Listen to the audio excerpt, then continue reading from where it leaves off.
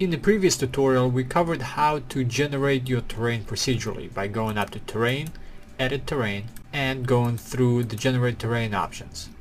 In this tutorial, we're going to cover how to manually paint your terrain. So let's go ahead and delete and flatten our terrain. And by having our terrain window open, we can modify and paint in the height map right in here in the terrain editor.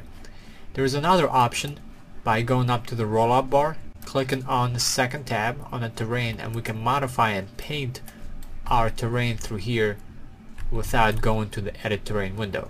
But before we go through these menus, let's go back to edit terrain and use the terrain editor to get a general shape of the map that we want our terrain to have. This is very helpful to kind of get a general outline, the shape of your terrain.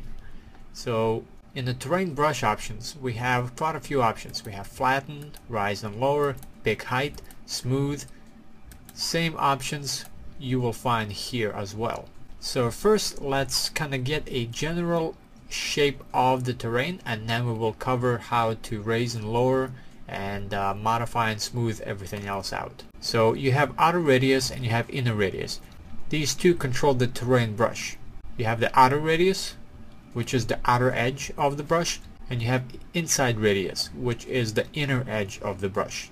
So we can increase this a little higher, and you can see that we are currently on smooth and our inside radius is grayed out. So let's switch over to flatten, and we can modify the flatten outside and inside. You'll also notice that we have sync radius for all types. If we click on this, this allows to sync radius for all types regardless of whichever one you choose. If we modify our outer radius and we switch over to any other value with the exception of pick height, this will stay at the values that you defined for one brush and will translate to the other. If we click this off and we modify it to the other values, it will not translate to the other brush settings. So this is a very helpful function to if when you want your brush to be set at the same value for all of the functions for your terrain. So let's paint the general shape. Let's go to flatten. We have the height, which is the height at where our general outline, the shape, will be raised to. The water level at default is at 10 meters, and our terrain currently is at 0.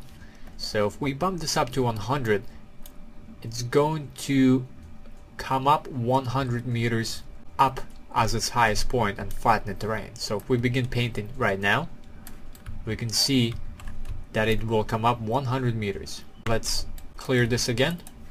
We want to maybe bring this down a little lower. Let's bring this down to about 30. And the hardness, we want to bump this up. Hardness controls how strong the effect of the brush is. So if we bump this up to a high value, the brush settings will have a stronger effect, and lower value it will be a lot softer. So if we bump this up to 1 and paint, it's going to be a lot stronger than if we bump this down and paint. So let's erase this. So what we want to do is we want to have our outside radius and inside radius the same, and we want to bump up the hardness at 1. So now by going up to height, setting it to some lower value, we can begin to get a general shape of the terrain. Let's say we want to outline something like this.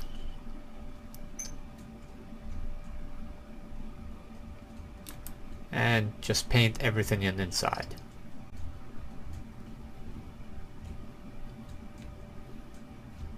So if we go into our map, let's close this for a second. Press Ctrl G to jump inside the map. We have a general shape of our island. Once we have our general shape defined, let's cover a few other options in the terrain editor.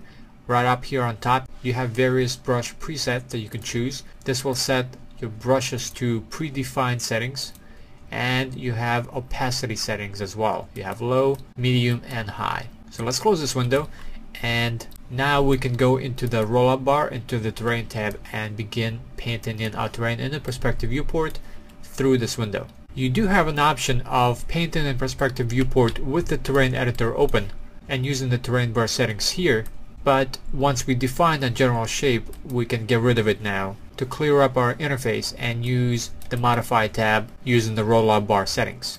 So let's go through some of the brush settings. Flatten, as we talked before, will flatten the terrain to a certain height. You can define the height in here by choosing the value that you want, and this value is in meters. Or you can do it in the perspective viewport by holding down Control. You can see that the icon has changed, and this will sample the height where the cursor is. So if I hold down Control and left click, this will set the height to a value where my cursor was, and now I can begin painting the rest of the terrain to that height. Same thing, we can choose something lower and flatten the terrain to that specific lower point. We can turn down the hardness, which controls the strength of the brush, and maybe turn down the inner radius a little bit. And if we choose the lower point, this will not be as strong as before. This will smooth out a little easier and gradually. We can also enable noise settings for all of these brush functions, and this will set up a noise every time we raise the terrain or lower it. This will give us a little bit of noise and variation within our terrain. Now let's go down to rise and lower. This will rise or lower the terrain, and again we have to set some of these settings. So let's turn down the hardness and the inner radius and the outer radius to where we like. Let's bump this up a little bit. So if you left click and drag, this will elevate and raise the terrain, and if you hold down Control, this will lower the terrain. So this is a quick and easy way when you're working with your terrain. Left click to raise it, Control left click to lower it. If we go to smooth, this will smooth the terrain down. Again, we can choose the hardness, the strength of the brush. We can see that the inside radius has been disabled, so all we have is just a soft, smooth brush.